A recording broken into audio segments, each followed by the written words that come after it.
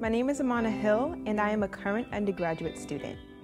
I'm Jessica Ivy, and I'm a mother. My name is David. I'm a resident of Framingham and also a member of GFCC. My name is Sydney Miller, and I am a second-year medical student at Quinnipiac University School of Medicine. My name is Courtney Burrell, and I am a mother and an environmental health and safety manager for a pharma company.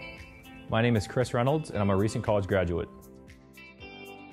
Young people can catch COVID-19, and even if you don't have adverse symptoms or end up hospitalized, you can still infect family members and friends who may be more at risk.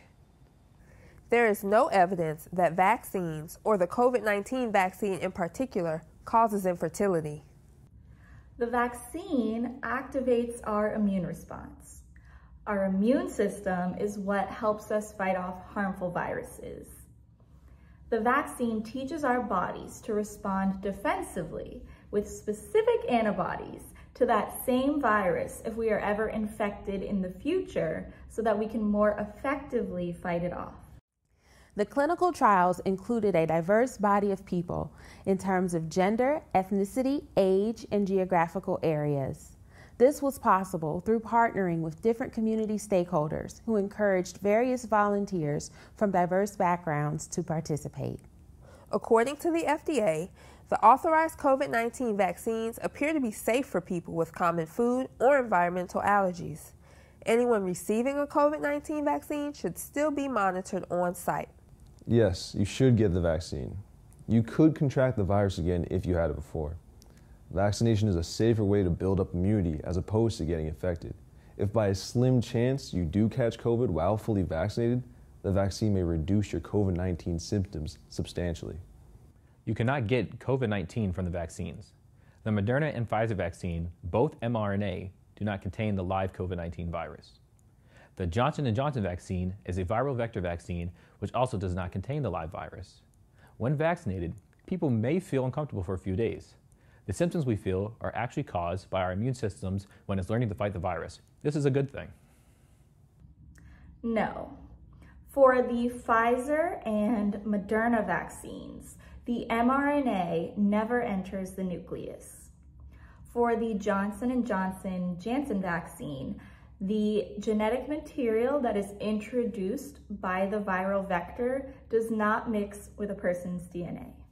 No, mRNA vaccines are not experimental. While they are relatively new, these types of vaccines have been in development for decades. Scientists have used them to study other viruses such as the flu, Zika, and rabies. The Tuskegee syphilis study was absolutely horrible. There's been so much hurt and pain historically inflicted on the Black community by medical institutions.